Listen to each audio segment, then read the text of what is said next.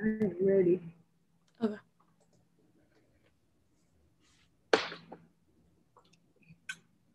Hello, everybody, and welcome to another session of dental shadowing. Today, we are joined by prosthodontist Dr. Jackson. She's awesome. She's going to give us a great session today. So, doctor, you can go ahead and take it away. Hi, guys. Thanks to all who is joining us this evening. Let's go ahead and jump right into it. I'm going to start with a little bit of background about myself and my journey. So everything started off back in the state of Illinois, in the city of Chicago. That's where I grew up, where I was born. You may know this familiar photo here. I like to remember this photo because I don't like the cold. And that's why I ended up where I am today, which you'll find out if you don't already know. So things for me, dental-wise, started back in high school. Actually learned about an internship when I was a senior at this really nice office downtown, where this doctor really pretty much, did Hollywood smiles and just the whole nine. And it was just an amazing experience. That was Dr. Weller, who I worked for. And I looked him up recently, and he still has a 5-star Google review, which is amazing. And so he was the first person to really put into my mind how I can put my passions for science and art together. And so ever since high school, I had my mindset on going to dental school. That then brought me to Bradley University. That's where I went to undergrad. It's a really small liberal arts college, about a couple of hours south of Chicago. And I had a great experience.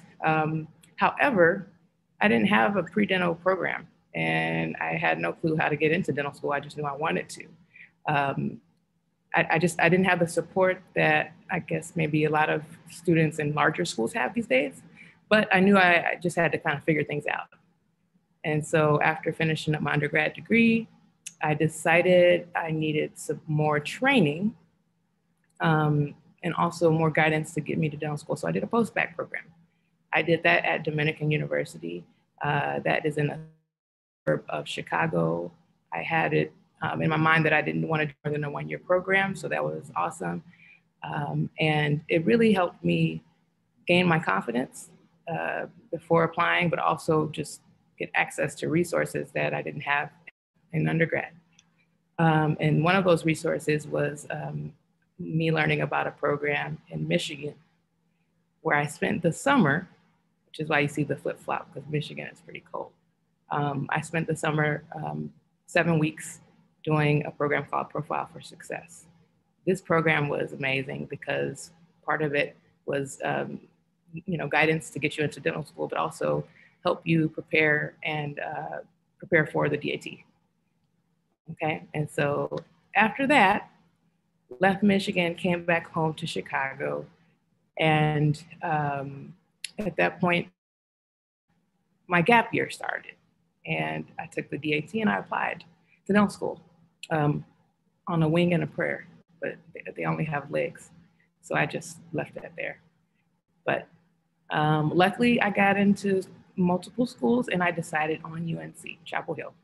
And so that's where I spent 4 years of dental school. This was me starting out, which is kind of maybe how you guys will be. But then eventually they'll let you graduate, which I did, and I finished. So it was a really nice time. And I'll tell you more about that experience here soon. So after dental school, I decided I wanted to specialize in prosthodontics. There were several reasons why I chose a specialty. We'll get into that later as well.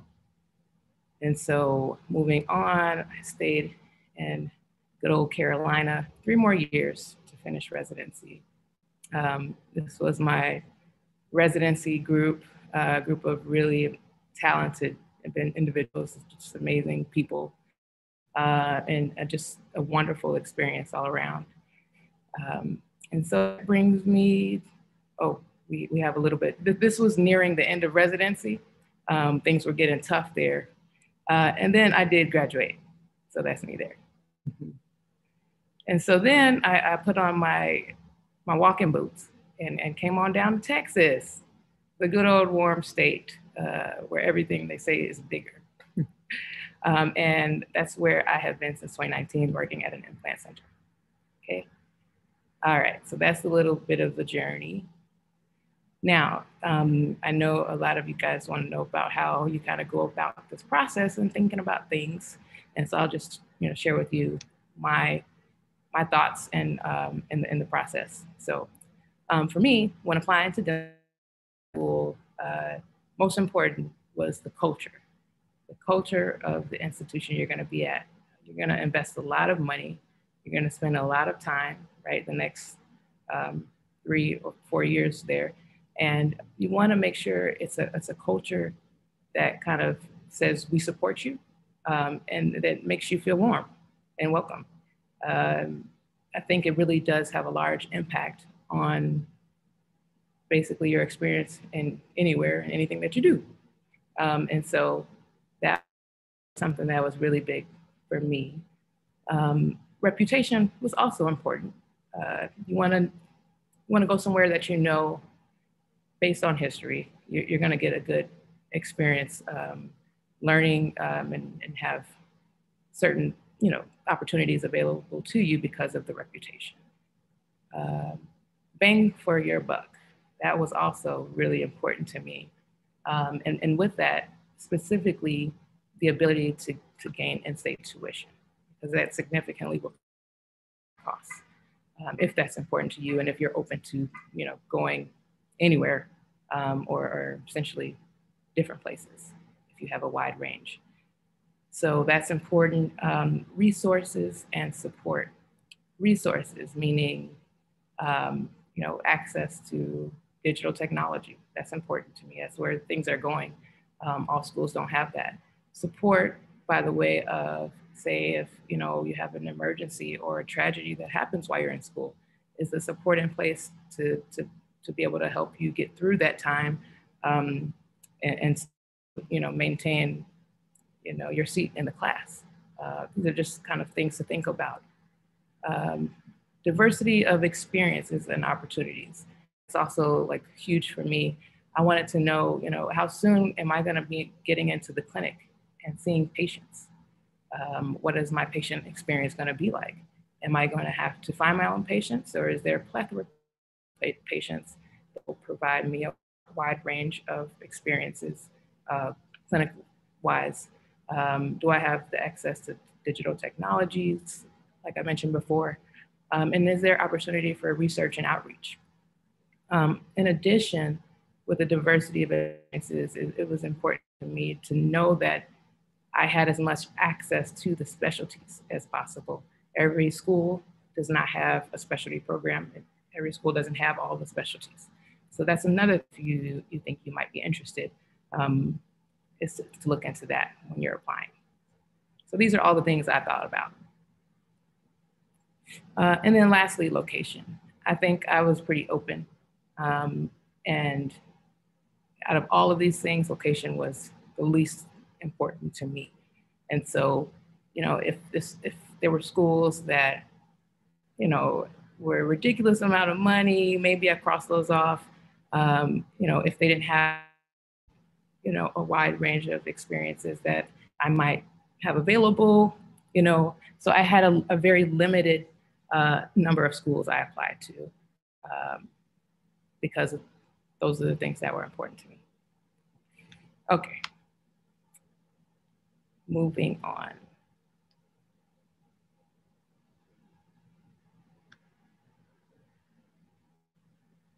At some point in time.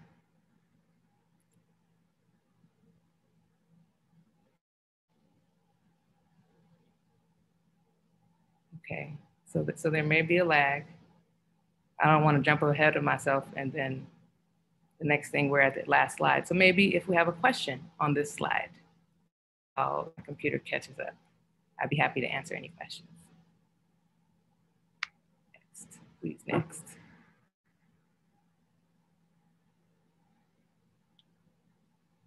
Okay, we got some movement here. No questions?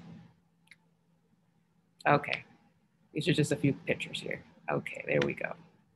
Okay, next, a little bit more about my experience. So the approach I took, we're gonna go through this again. The approach I took to dental school once I got in, that's what the next slide is gonna show. I like to call it the investment approach, and so that means I'm paying money to become a dentist, and this is my dream. I want the most for my money. And with that comes a beginner's mindset, meaning that I approach everything as if I know nothing and I just want to soak it all in. And so I kind of like to think of it like kind of like an appetizer sampler, or a tapas dish, or maybe even a buffet, which I think those have closed down. But meaning that you don't know if you like it until you try it. And so that was my approach. So one of the first things I got involved in was research. I worked for the oral facial clinic, and I also spent some time in the second half of my dental school career working with a resident, and ended up getting a paper published, which was awesome as a dental student. So that's something that I got involved in dental school. Outside of research, I also was involved in a lot of clinical experiences or outreach experiences. And I apologize for the lag here. There we go. Okay, we went ahead. Okay, so one of the first big outreach projects I was involved with was the Malawi project. And so that's when we spent 3 weeks of our summer in Malawi, Africa, where we provided dental care to a ton of people in communities, orphanages, prisons, and traveled all across this rural town. And then there was a main hospital there. We were there for 3 weeks, and then we went to Cape Town for a week, and that was our fun week. And this is where you can see I went shark cage diving with the other group of 3 girls. So we had some really amazing experiences, fun ones, but also just really, growth development experiences with regards to the treatment we were providing. An amazing opportunity that every school doesn't offer. So that was something also important to me. I wanted to have, be able to do that. That was one experience. I also got involved with a trip to Winslow. And so that was on one of our rotations where we spent about 4 weeks on a rotation in the summer, and I decided to go to Arizona. I was on a Navajo reservation, and another amazing experience, got to travel, did some really nice trips in the mountains and Utah, and it was a really wonderful experience. I also took advantage of a pediatric rotation that was offered to us in Cherokee, North Carolina, and spent a week there. We went whitewater rafting, another really just great experience. The only thing I really didn't enjoy was the camping. The night that we did camp while I was in Arizona was like a nightmare. But outside of that, the marshmallows were great. Probably wouldn't do that again, but just really good experiences. I'll say that. I also took advantage of working in a lot of our affiliated clinics and spending some time giving back. That was really, really awesome. I also was an Albert Schweitzer Fellow. I had another partner, and that was an amazing opportunity where you get supported to basically kind of touch on an underserved community that has an unmet health need. And so what was really cool is we came up with this project where we decided to create educational courses for older people, people above 50. And basically it was a series of classes. If they came to a certain number of classes, we would pair them with some dentists locally who would provide them with free care. And this was after dental school. So after a long day of dental school, we were tired at 5, 6 o'clock. We'd had to drive across town to go and talk to this group of people for an hour. And honestly, like it was the highlight of my day, and I would look forward to it, even though it was extra work and I didn't have to do it. It was just a really, really wonderful, wonderful experience. I also took part in what we called the Tar Heel Tooth Fairy group, and it was at the cancer hospital. There's a children's cancer hospital, and so we would visit and talk with cancer children and their parents about the effects on oral health, provide them with instructions, care, and tools. That was another great experience. Outside of that, we have some extracurricular activities that I took part in. We started an a cappella group called the Singulums while I was there. We even had some studio time. That was a lot of fun. We sang at a ton of different places. And also other organizations. I was a member of several organizations, as well as on the board for a few as well. So just took advantage of everything.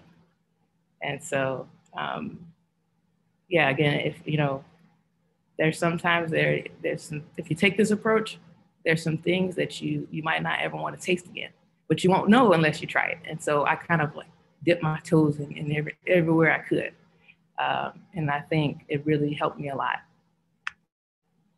So getting to my specialty, prosthodontics. Prosthodontics is the dental specialty of replacing missing teeth and or structures of the head and neck.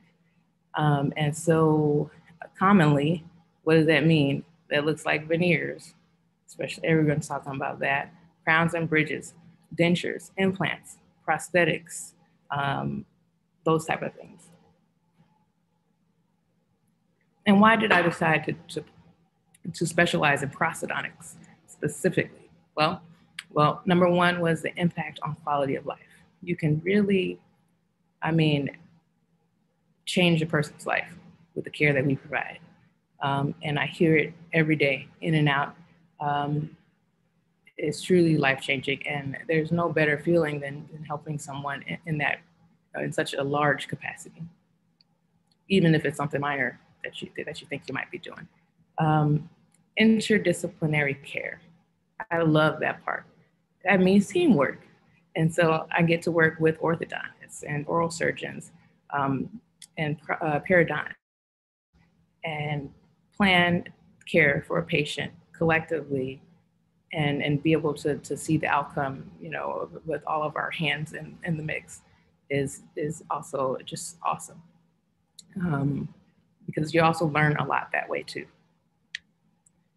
Craftsmanship. So prosthodontics is a specialty that's known for a lot of hands-on with respect to fabrication or actually making of the prosthetic, whether it's the crowns or veneers, dentures, whether or not a prosthodontist choose to fabricate their own prostheses or restorations is up to them, but the training involves knowledge on specifically how everything is done.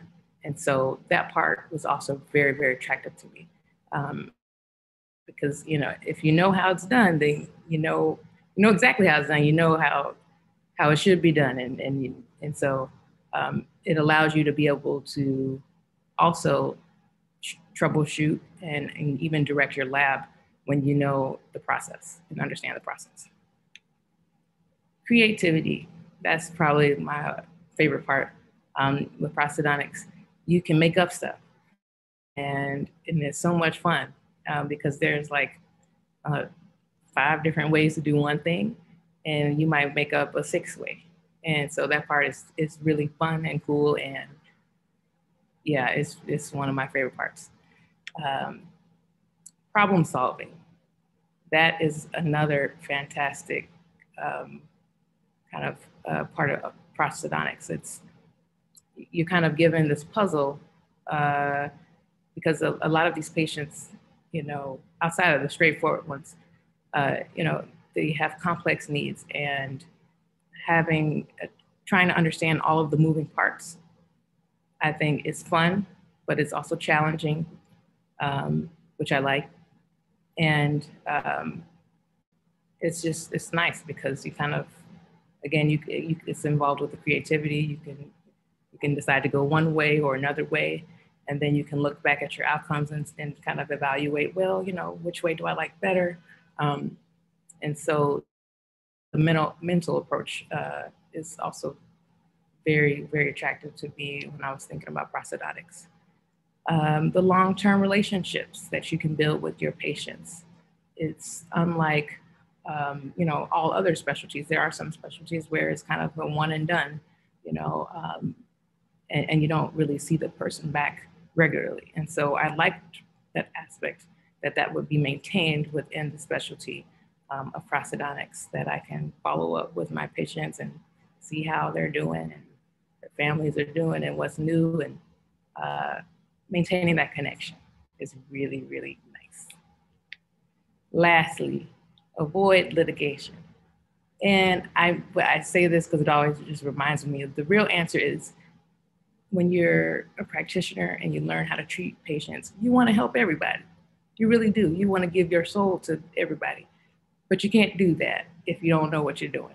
And so, knowing myself, I knew I would probably try to help people that I wasn't prepared to help. You know, I didn't have enough training. And so prosthodontics is the specialty that really is comprehensive, and your training gives you the understanding of even a lot of different specialties in order to have the confidence and the competence to treat almost anybody. So I thought that would be awesome, and I would feel a lot better about myself. So those are the main reasons why and what it is exactly that we do. Moving on. So how do you become a prosthodontist? Of course, you got to get into dental school. So you have to do 3 to 4 years of college. There are some dental schools that accept students that haven't earned necessarily a bachelor's, but have, you know, completed certain credits. And then you can get into dental school. As far as I know, there's still only one 3-year program. The rest are 4. You finish that, and then you apply to a 3-year prosthodontic program. These programs, depending on the program, it could be a master's program and also a certificate, or some programs are just certificate programs. These programs are mostly within dental schools. There are some, however, that are affiliated with your VA hospitals. And so it just really depends on the specific type of experience you're looking for. Every you know, program is different. And so once you have a specialty in mind, you really want to kind of dive deeper as to what experiences they offer and what it is you're looking for. As a prosthodontist, you can take several different routes. You can go into private practice for yourself or partner with someone else. You can partner with another specialist or a group of specialists.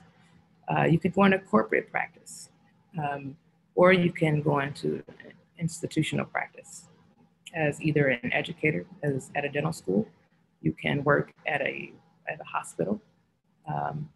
You can work in a prison, things like that. So there's a lot of different routes you can take within specialties that a lot of people, I think, aren't aware of. It's not just kind of a one deal thing where you just kind of do one thing. So there's some flexibility there.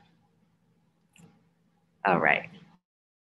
This is my residency life. So, you know, I just threw some pictures in here, but residency was really fun, but it's also really challenging. You can see it go a little cuckoo sometimes. I did get some really good experiences. I got to present a few times in residency, once in front of a really large group, did a lot of traveling to a lot of different meetings, which was really nice because it connects you with people all over the country. We spent a lot of time in the place, on the photo on the lower left, that's our lab. And so that's kind of like the place where we used to live, like, you know, live like be there until like 10 o'clock every night, sometimes midnight, come back the next morning at 7. And so that was like our second home. And actually only one night I did spend a night there, and it wasn't a good morning at all. But, you know, you take the good and the bad. You know, it was the struggle, but it was so worth it. And I would do it all over again in another lifetime, not this one, but it was great. No regrets. Let's see, some common procedures and terminology that you'll see within prosthodontics. So basically what I do, this is what I do on a day-to-day basis. Consultations, impressions, take impressions, final impressions, initial impressions, smile designs, do bite adjustments, we do exams, there are repairs that need to be done that we evaluate. We do a procedure called conversions, which I'll show you a little bit more about here shortly. And we do smile reveals. So it's a wide range of things that are happening all throughout the day, back and forth. I really like the office that I work in. It's super fast paced, which keeps you on your toes and awake, because I like to stay awake. And so I like that type of environment. And so it's been really, really great for me so far out of residency. I really tried to take some time to put this in there, but I didn't have time to kind of like, you know, flow it in. So you guys are just gonna have to bear with me here. But okay, this is a day in my shoes, and I have big shoes, but not in like the figurative sense, but I wear size 10 ever since the 6th grade, and I hated it. But these are some new comfy shoes I got. They're by Adidas, and they're really comfortable. And so we're gonna follow my big shoes. So our morning huddle starts at 7 a.m. So that's where we get everybody amped up and ready to go, and like, woo, we're ready to do it. We do a team, woo, let's do it. And we go over all the patients, you know, if there's gonna be some TLC patients, you know, give them a little extra attention and care. You know, if there's some times where, you know, there might be, you know, some patients waiting because it's kind of packed in there. How are we gonna manage that? We just kind of game plan. So it's what we get, you know, we get the excitement for the day and we game plan, and it's like sets the tone for the day. So it's just a great energy and vibe to have, specifically when you have work in a place with good culture, you know, where everyone is supportive and everybody wants to help the patient. So we do that at 7:30. After that, and this is just examples, and it's no one specific order, but kind of just to give you an idea, we might have our first consult show up. The first consultation might be a patient who knows exactly what treatment they want, they're excited about it, and they're ready to start, okay? And so after they kind of get a tour of the place, they get a 3D scan, and they share their story with us, and then that's when we connect and, you know, give them a treatment plan and a recommendation. And after that, I might be called in to do a bone check for the surgeries that are happening that day. Bone check, meaning that for the conversions that I'll tell you about shortly, you know, we have to check to make sure that there's a certain amount of space for the prosthetic or the teeth part. So we give our surgeons thumbs up, like this looks great. Okay, on to the next step. They place the implants. I might leave after the bone check. I might go do a bite adjustment for a patient who's already has their teeth in place, and then come back maybe shortly and do the abutment check. The abutment check is basically the middleman piece that holds the teeth to the implants that are in bone. Okay. After that, I might do another consult, probably do another consultation, maybe see another patient who's kind of in mid-treatment for some type of procedure. But then after that, I might do my conversion procedure. The conversion is essentially, if you think about implants being placed in the bone, is when you attach the teeth. So that way you have, instead of a denture that comes in and out, you have something fixed in place. And so that's a really important process, because you kind of have to get that right. Because if you don't, then the patient leaves with a crooked smile like this. That's not fun. So that's actually a really, really exciting. I have a kind of like a sweating face there, because it's like really exciting and fun, but it's also like, okay, we got to get this right. Also with those patients, they're usually coming out of their sedation. So they're kind of like sleepy, and some of them are groggy. Some of them might, you need their cooperation because they have to be able to open and close that. So it's definitely a fast-paced type of procedure. After that, I might do some troubleshooting. So say maybe we have a new set of teeth that are in, and there's someone having a hard time maybe getting it fitted correctly. And so that's where we say, okay, what went wrong in the process, and how do we correct it? And so we might do some investigating there.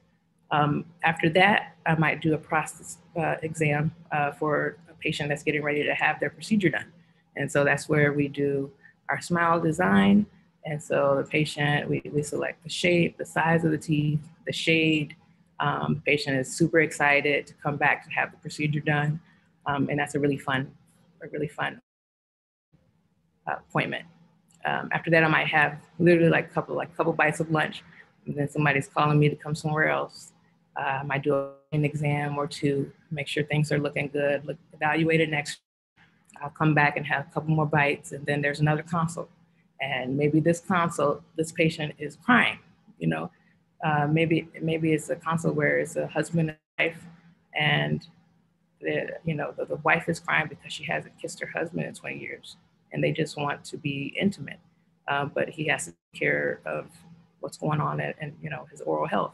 And so that'd be one that's like super emotional, but always leaving the patient with hope and excitement for the future that yes, you came to the right place, we can help you, is also a good feeling even after hearing those really sad stories. After that, I might go back and do my last little bite of lunch, and maybe go to another consult, or go back and see some more patients in the clinic that are kind of already again in mid-treatment. And maybe, this is infrequent, we try to keep it infrequent. It might be some conflict resolution type of situation where we have a patient who's upset for some reason, that things aren't right, or things that, about the experience, and you have to de-escalate. Now, this is a really important skill that everyone should have in their bag of tools. And I think I've kind of gotten that down. It's kind of one where you just have to say, I'm here to help you, and I need you to help me help you. And then usually it all works out. So that's putting out fires there. And then towards the end, let's see what we have. Is that, can't see the, okay, so the smile reveals. So the smile reveals are usually towards the end of the day. And so that's the patients who are having surgery that day. So the patients that I did the bone check for and the abutment check and did the conversion or the attachment of the teeth to the implants, at the smile reveal, now after the lab has finished everything up and made it look beautiful, we come and attach the teeth so that the patient has a new smile to leave with. And so those are really, really fun to see the patient, maybe the patient that I just talked about, like the couple who was crying about being sad because they couldn't be intimate. And, maybe a couple of weeks later, they're here for their smile reveal, and now they're crying because they can't believe what they see. And so it's really just, I just love it. And so then at the end of the day, we do a huddle wrap up, and we say, well, what did we do well today? What can we do better tomorrow? Okay, everyone, let's go home and rest up, and let's do it again. And so that's what the day in my shoes looks like. And it says 5 p.m. or later. I mean, it could be 6, it could be 7 sometimes. It just depends, but that's what the day looks like. Okay, I have a couple cases. So this first one, this is kind of like the conversion case. So up top we have, I'm sorry, it's not in great order, but I'm gonna try my best to walk you through.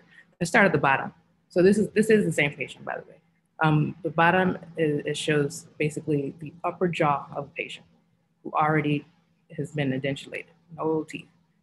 Patient has insufficient bone thickness for the placement of dental implants. And so that's where some pre-grafting, pre-prosthetic the surgery was done to bulk up the bone so that now we have enough thickness for implants to be placed in the jaw. Up top left, is the dentures that the patient is in initially, meaning that they have to take them in and out at night to go to sleep. This patient is a patient that doesn't want to have to take teeth in and out anymore. They just want to be fixed in place, like our teeth that, you know, God gave us. They grow in fixed in place. They don't come in and out. And so that's where we can kind of combine or incorporate dental technology, where we have what's called a cone beam X-ray or CT.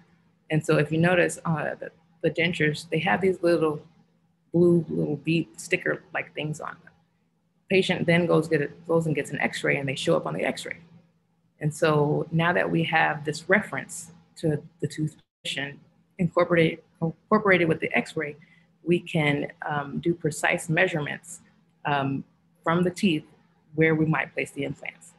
And it's very predictable. So from there, we can create a surgical guide, which is the next photo you see, where the green teeth, and it has the holes exactly where the implants are going to go related to the bone, because we have, again, those bead mark references. So it's really cool how you can kind of map things out and create predictable outcomes for your patients. So a little closer look at this actual conversion procedure or the guided surgery, actually guided surgery. So, so now that we have a surgical guide that we created off the X-ray that you guys saw, now we can actually take that was made on was milled out on a machine. We can see the patient's mouth. We have the holes for the plans of where the implants are going to go. We do all of that there. There's some grafting that might need to be done depending on changes in the bone and whatnot, but the implants go in. Things heal up very nicely, and now we have implants in the bone, and we attach the middleman piece to the implants in the bone. Those kind of pegs that are coming up is now what gets attached to the teeth. And so now we have the teeth that are fixed in place with screws, little tiny small screws that go in between the holes, and the patient leaves with those same teeth now in place, and no more having to take them out at night. No more denture glue, stuff like that. It really does increase a patient's quality of life significantly. They eat better, they can oftentimes talk better, they can taste their food because their palate isn't covered up by the denture prosthetic. You know, most patients who have success, they always say they wish they would have done it sooner. So it's a really great tool to have as a clinician. Second case, this one is quite different. So I mentioned that as a prosthodontist, we do prosthetics. We fabricate prosthetics. You can if you have the training. But I had the fortune of treating this patient in residency. He presented actually in our sleep clinic. He has sleep apnea, and the chief complaint was that with his appliance, his CPAP, all the air that was supposed to be going in to keep him oxygenated was escaping through his eye, the eye socket that he had removed due to lacrimal duct cancer, or cancer of the tear duct. So this patient, he didn't have a history of smoking or anything, kind of like some bad luck with cancer. And so the person, or the head of the clinic, of the sleep clinic, who's also a prosthodontist, said, "Hey, well, you know, have you ever thought about getting a prosthetic eye?" And he said, "Oh, well, I didn't know that I was a candidate for that." And so that's when he got the patient connected with me and the anaplastologist that we work with, who does orofacial prosthetics. And so we evaluated the defect and determined that, yes, you're a candidate, we can make you a silicone prosthetic. And this man, who's so sweet, he had been wearing a patch over his eye for 8 years because he didn't know that he could get an artificial eye.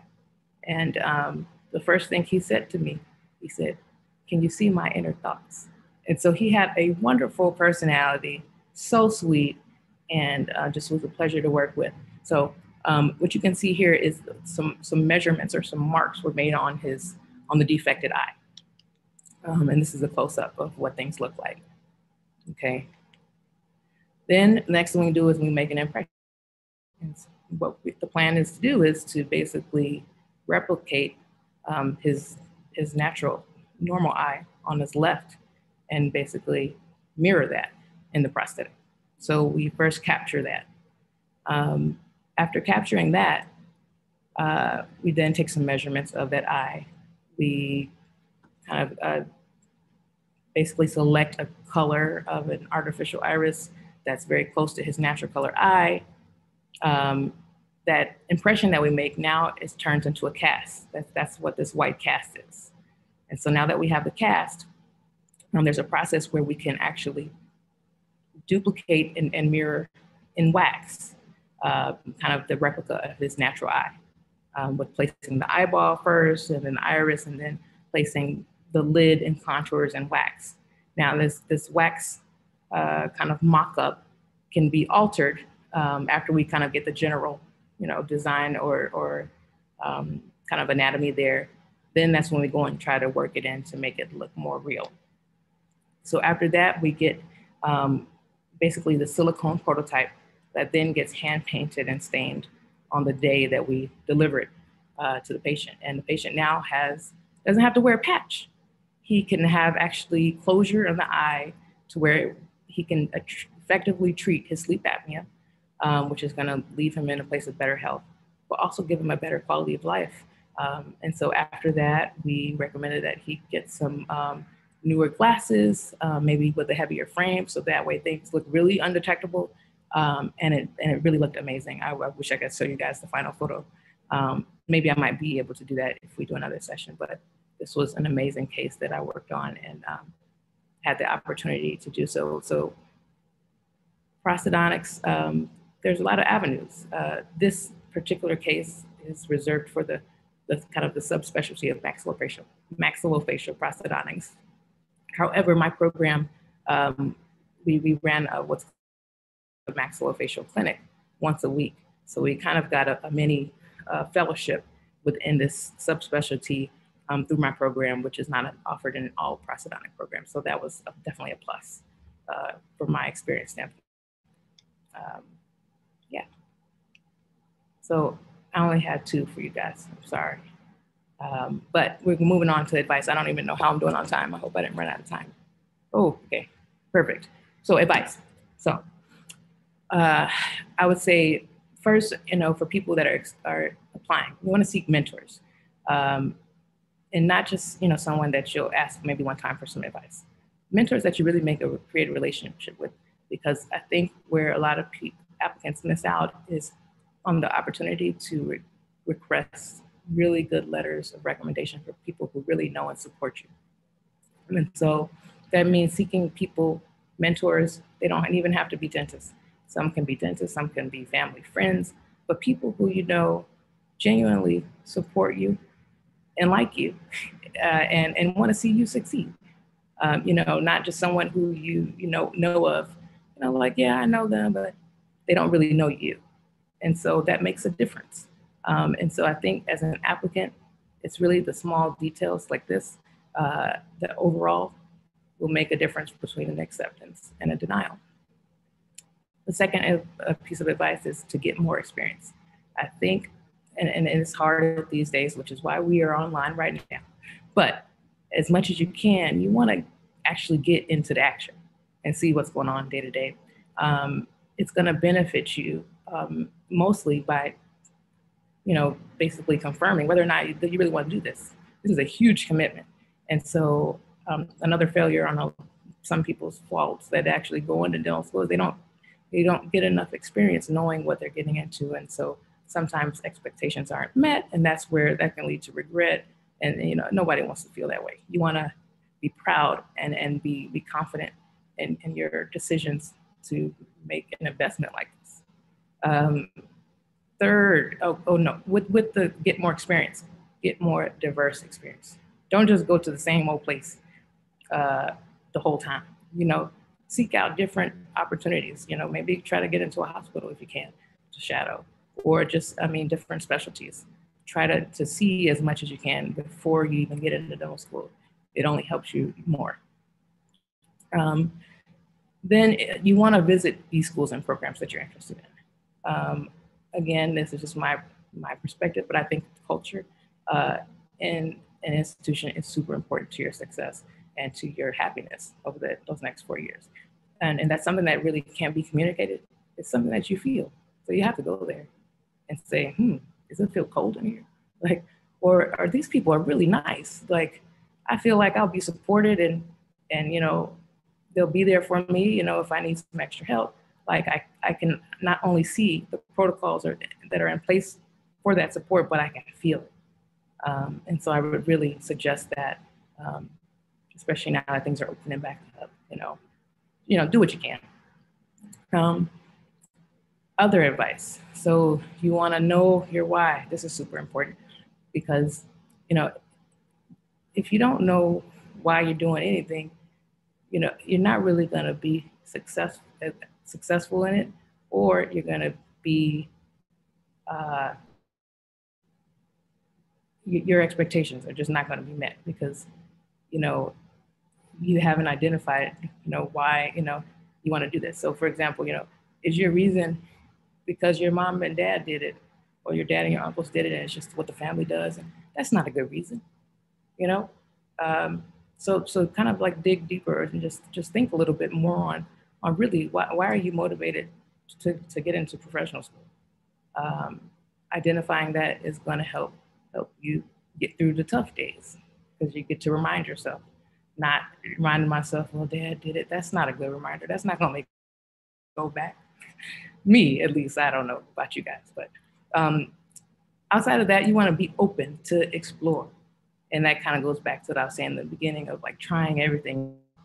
I think even for me, you want to basically, in some instances, kind of not force yourself, but be open to trying things that you normally probably would be immediately turned off to, or maybe not so excited to do, or maybe you just have a little interest in it because it might allow you to explore parts of yourself that you didn't know were there. And so that's also a really, really nice experience to have personally, from a growth perspective and professionally and personally. The third one, this one is really good. You want to invite feedback. And I mean, not welcome, not, accept. No, you want to invite feedback, meaning I would really like your feedback.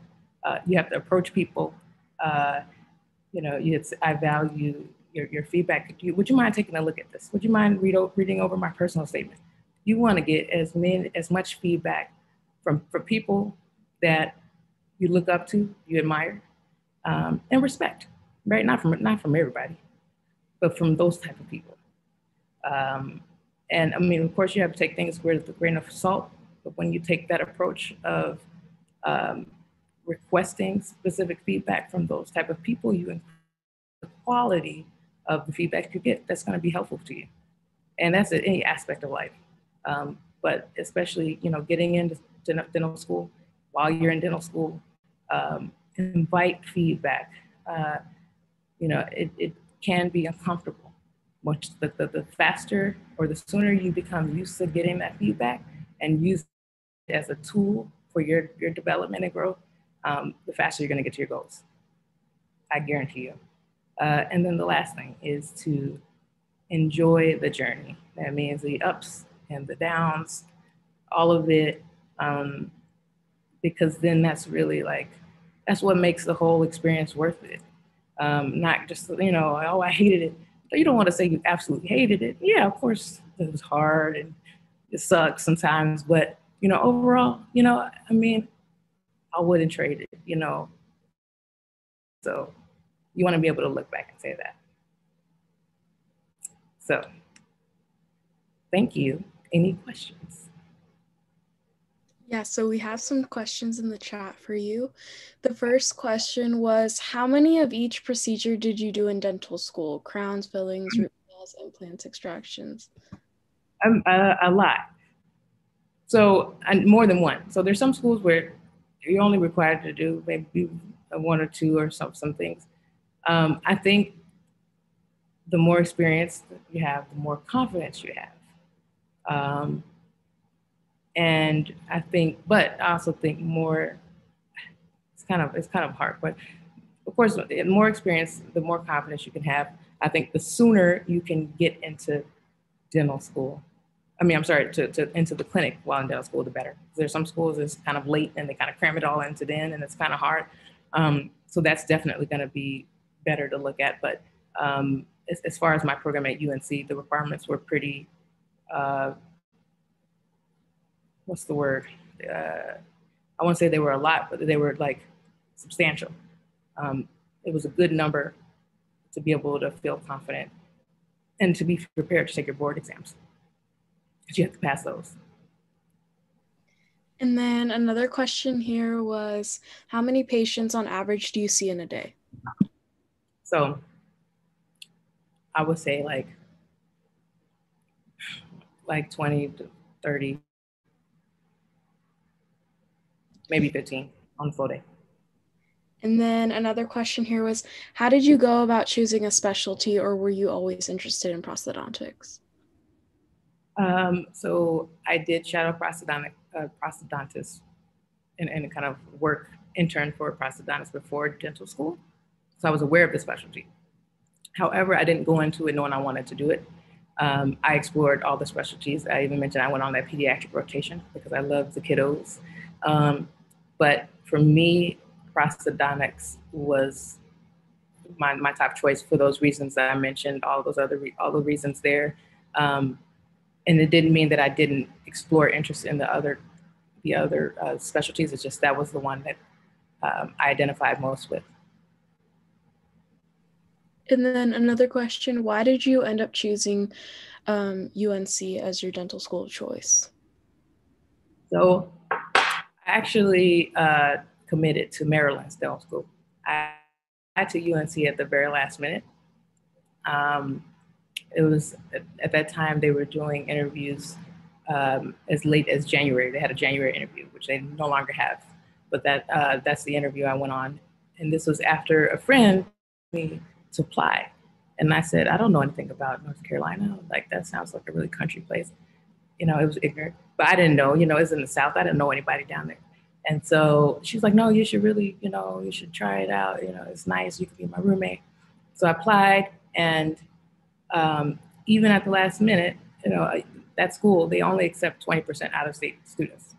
And so, and then that's what I mean about the details matter, because, for me to apply last minute and still get a seat of the 20%, you have to present yourself well.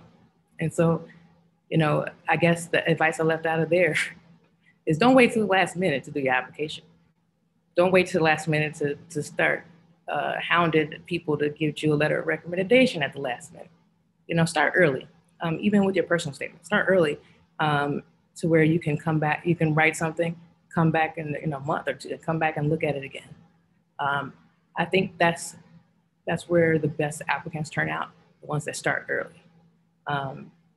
And to just kind of solidify that thought is, I think I would prefer someone to apply later with a much better quality application than to be the first one to apply with a crappy application because they rushed it. And so that's kind of where the quality really does, and the time and the effort put into it makes a difference. So what happened was I committed to Maryland early on, like December 1 when I got in. I went to visit, and it was nice, but I don't know. I went to visit again, and I don't know, something just, I don't know, it wasn't like, I wasn't feeling right, and it could have just been me, I don't know. And then I went on the interview. I went ahead and applied to UNC, went to the interview, and then it felt warm. It was just so warm.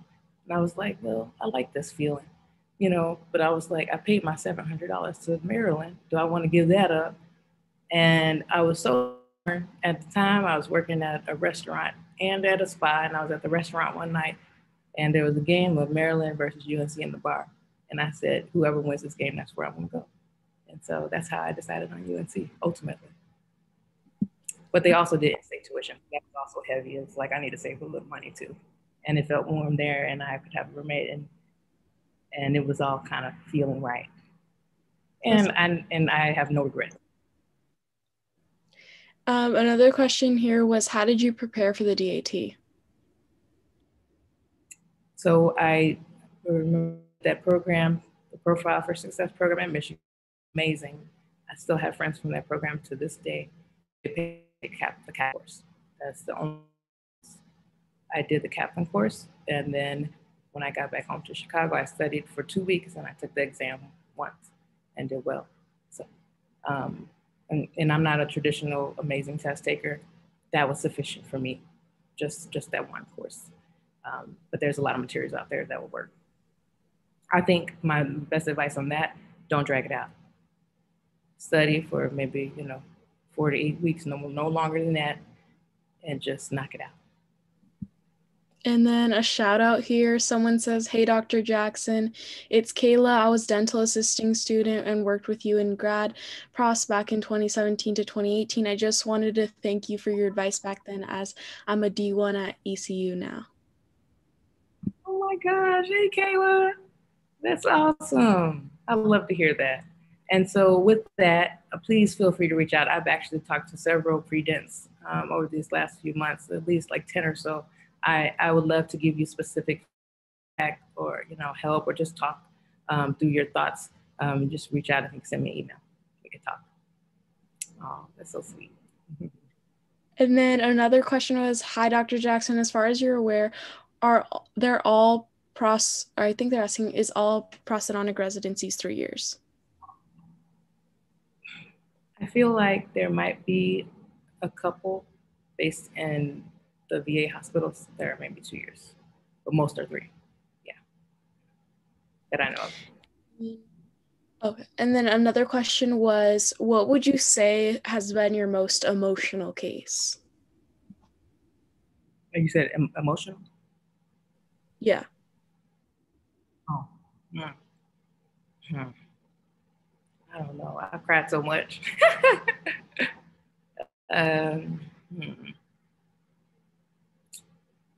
Oh, man.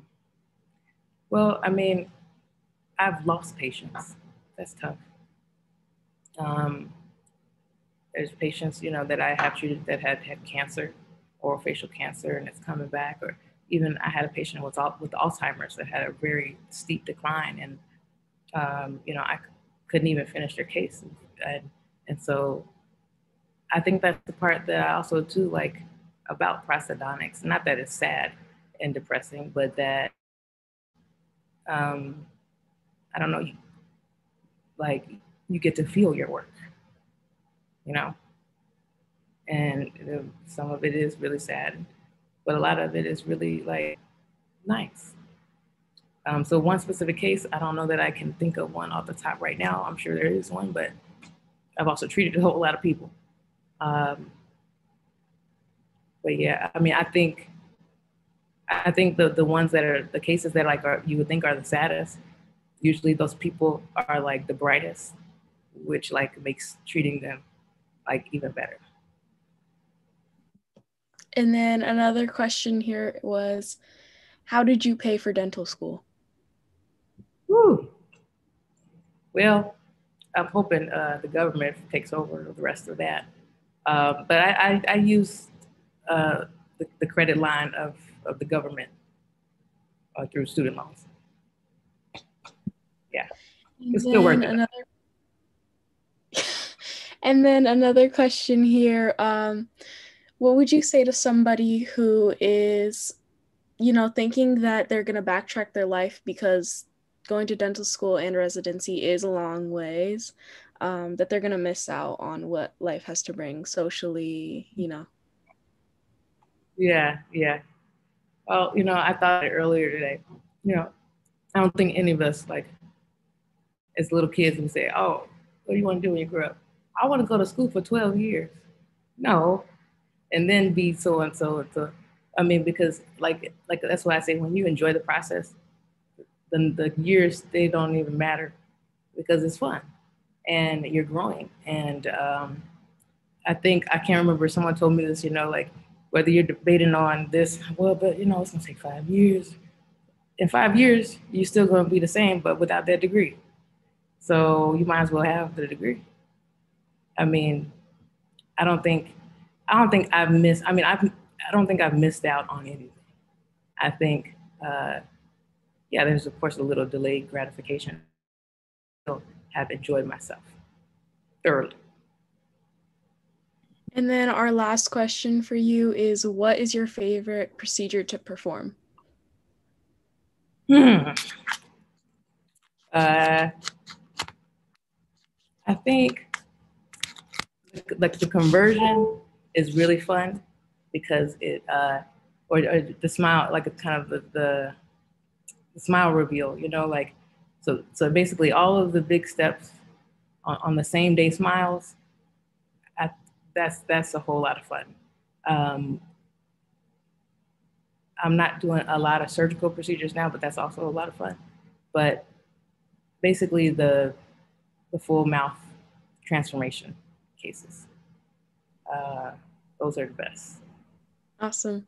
All right, that's going to go ahead and conclude our session with Dr. Jackson. Thank you so much, Dr. Jackson, for coming and giving us. Listening